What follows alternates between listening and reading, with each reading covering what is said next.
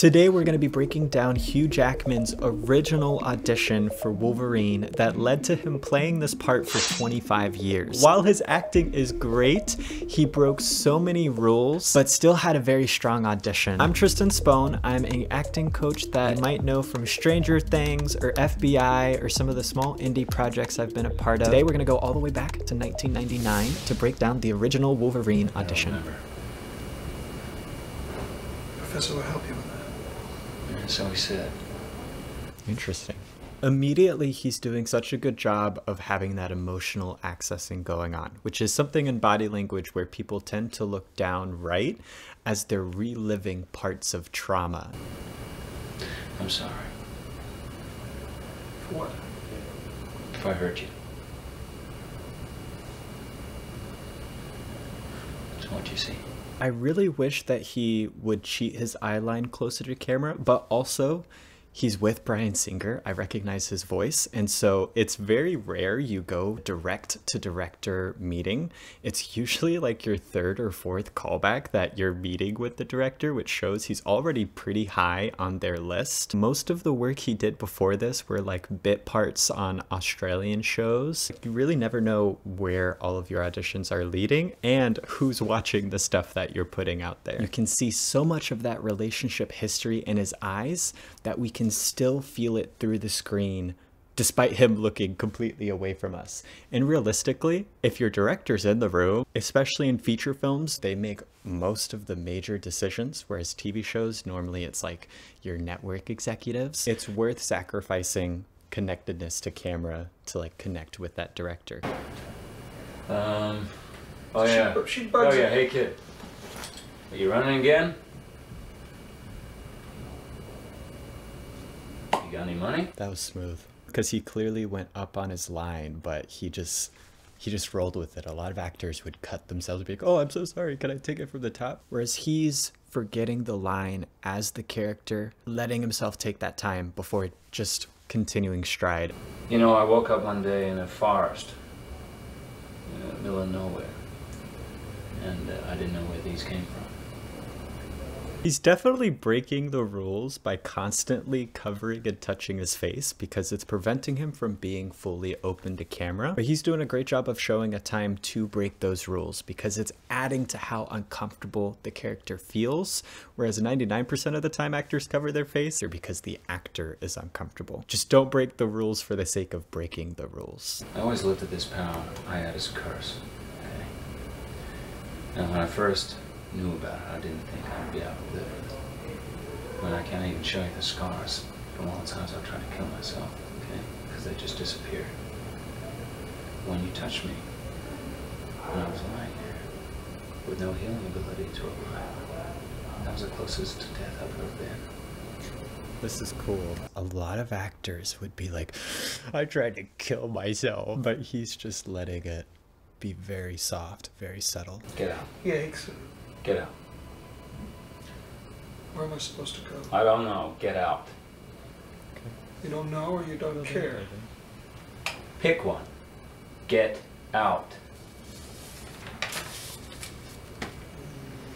He's also done such a great job in just these first couple of scenes of showing the arc of not only his character, but specifically the arc of his relationship to Rogue. We've seen him talk to her in such different ways in each of these scenes, which shows not just character growth, but relationship growth.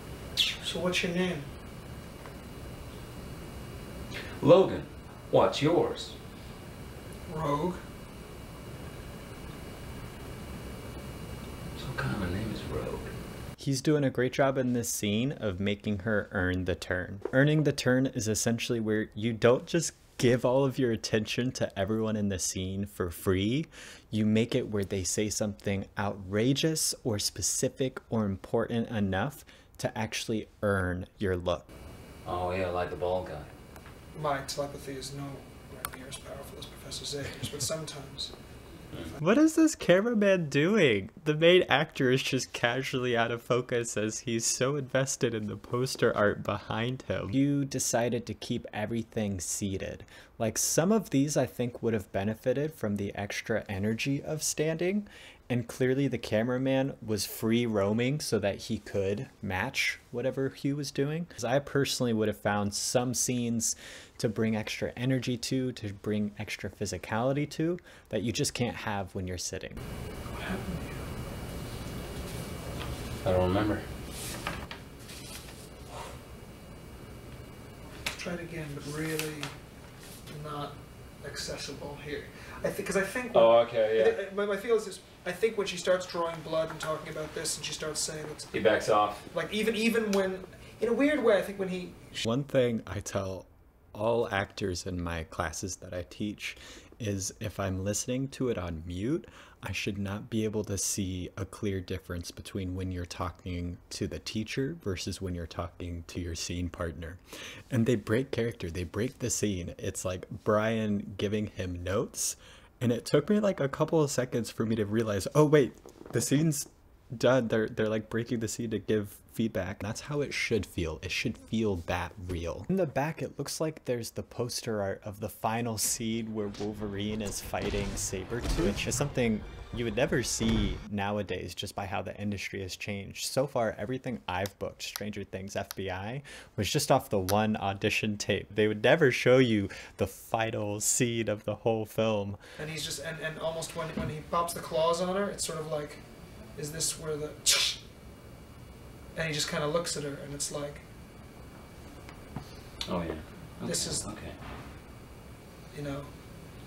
Don't go here. Yeah, that was cool. I would immediately cast him right off of this. As he's receiving the note, he's really letting himself get into that mindset, and I'm immediately seeing the darkness, the intensity of Wolverine appear in front of my eyes. And this is so impressive. The fact that this is his first audition with the director, and it feels like they're just collaborating on the scene, to where in the audition, it almost feels like the exact dialogue you would have on set. It's just like, yeah, this is my version of the character. This is what I'm bringing. And you hear Bryan Singer just building off of that instead of giving him everything, which goes to show a lot of times they're looking for the actor that can come in and just do it. They're not looking for someone they have to go spend hours fine-tuning to get the performance they need.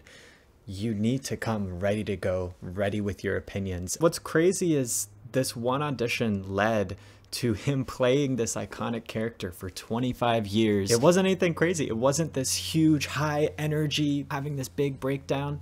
He was relaxed and he was honoring the truth. I also played a hated mutant in Stranger Things 4, and if you want to see a breakdown of how much I got paid for that, you can click this video right here.